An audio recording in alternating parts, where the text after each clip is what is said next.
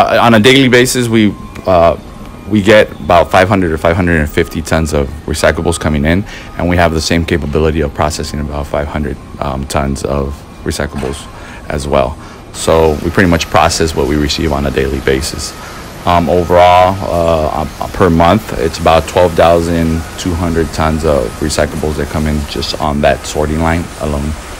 Just here at the recycling center, most of the recycle from the municipalities, which is residential, commercial areas, will arrive here at our recycling center, and it's our job to make sure we sort it out and go through the various commodities that can be sold, and all the residual will ship out to the landfill.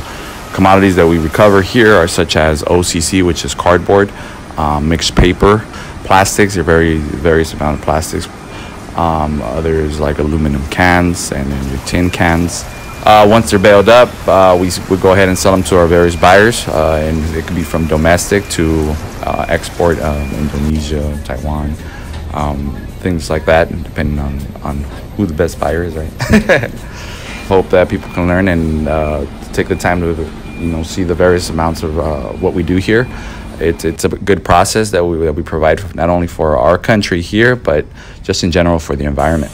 I feel that recycle is underappreciated, and it can definitely we can open some eyes out there to educate the public.